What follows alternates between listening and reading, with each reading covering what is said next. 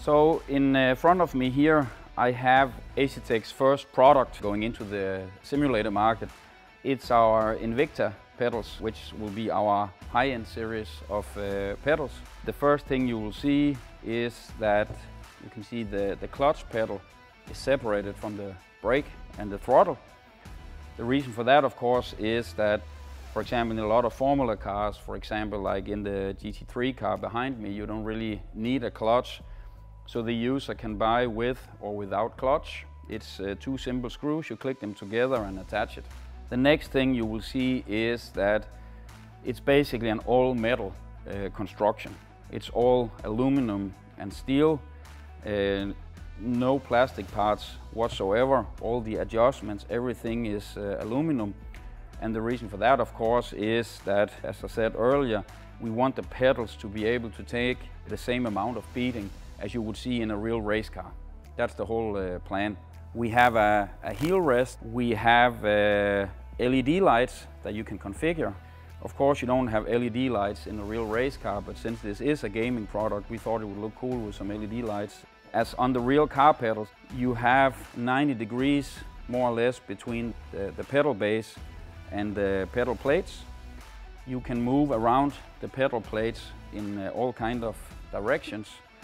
These pedal plates right here are made for use with shoes or racing shoes. The design is actually inspired by a classic Ferrari F430 that I personally like a lot. I think it's one of Ferrari's big classics, so we took some inspiration from that.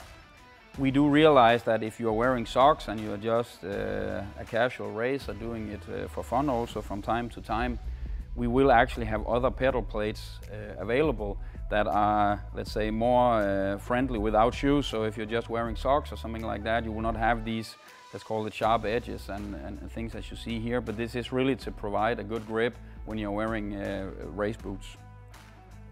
If we turn it to the side here, you can see all aluminum pedal arms. We have bearings, ball bearings in each pedal arm, so there's only a very little amount of play in it. We have a clutch with a real bite point, like in a real car.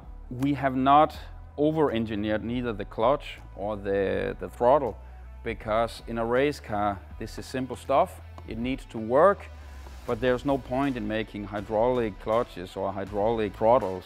You can adjust the hardness of the spring. You can put in a harder spring if you want, so you can get the throttle feel that you desire. You can adjust the pedal position on these finger screws, as well as the travel of the brake or the throttle if you want a short. You cannot really adjust them to a 45-degree leaned angle. These are made like in a real race car. If we look a little bit on our brake cylinder, here you have the brake cylinder itself, the pressure sensor. We have this little bell here. The idea here is that you can take this apart, and then in here we have a polymer. We have them in different hardnesses. Right here it's the white one. They will come in a black and a green version, but they will all be hard. And when I say hard, I think the black one, which will be the softest, is still soft for a race car driver. But they are not like chewing gum, let's put it like that. When I showed you the brake disc and the caliper before, I think it's needless to say that it's made of steel, it's made of aluminum. This stuff doesn't really flex. So when you press a brake pedal in a real race car really hard, it will travel a few millimeters and then it will be a full stop. And that's the same as we implemented here. When this orange disc touches this bell, then it's full stop. Then it can simply not travel anymore. And that's by design. Also because you don't want to over-exercise the polymer in here. Then it will wear out really fast. And as you may remember before, we want the pedals to handle at least 1 million activations. One thing you can do though, that I think is a pretty cool feature, is you can simulate the distance between the brake discs and the brake pads. So as you can see here, the brake pedal is really soft before it then turns hard. If I want a smaller travel, then I tighten this.